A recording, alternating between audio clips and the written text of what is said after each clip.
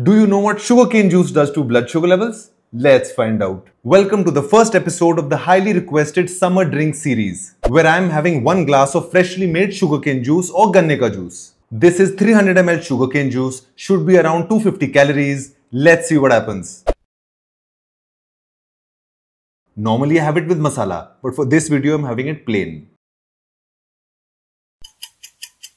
Let's see what my glucose monitor says. 75 mg increase? Do you see that? This is officially the highest glucose spike across all the food and drink items I've tried till now. Can you believe it? This has even beaten pancakes with maple syrup because that had increased my blood sugar levels by 74 mg. This is slightly higher. I guess this is what happens when you drink liquid sugar because I did the maths. 100 ml of sugarcane juice has about 3 teaspoons of sugar. And since I had 300 ml sugarcane juice, that's 9 teaspoons of sugar. That's a lot. For comparison, when I had 1 glass of fresh orange juice, my blood sugar levels had increased by 42 mg, much lesser than this. This happened because orange juice has less sugar as compared to sugarcane juice. About 2 teaspoons per 100 ml versus 3 teaspoons per 100 ml. Plus I had less quantity also, 200 ml versus 300 ml. Since I absolutely love sugarcane juice, from now on I think I'm going to have less of it, about 200 ml. That should bring down the spike a little. Plus I'll try and have it after a meal and not on its own. That should further bring down the glucose spike.